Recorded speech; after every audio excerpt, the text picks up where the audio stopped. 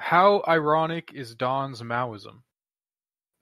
So it's one of those things where I had a point probably in 2007 or 2008 or so where I honestly came pretty close to completely believing it. Like I came pretty close to being like, this is what I believe. This is an actual, it's like, I am this. This is what maybe not that exact word, but like pretty close to it. And I was like, Yeah, I was there too, I think. So the way that I look at it now more is that I understand that like there's a certain set of arguments that are easily deployed against kind of more reformist kind of stuff that explains why they'll probably fail most of the time. Doesn't explain why Maoism is better usually.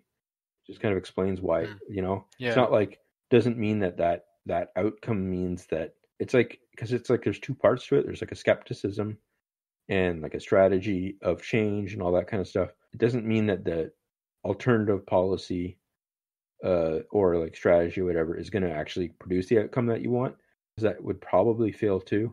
I always like people kind of say, well, the Cultural Revolution got the furthest or something like that kind of thing. And I always like think of it as almost like trying to jump between cliffs or something like that. And it's like, just because one got slightly further before falling down doesn't mean that it doesn't mean that that's the one that's going to get you over the cliff kind of thing.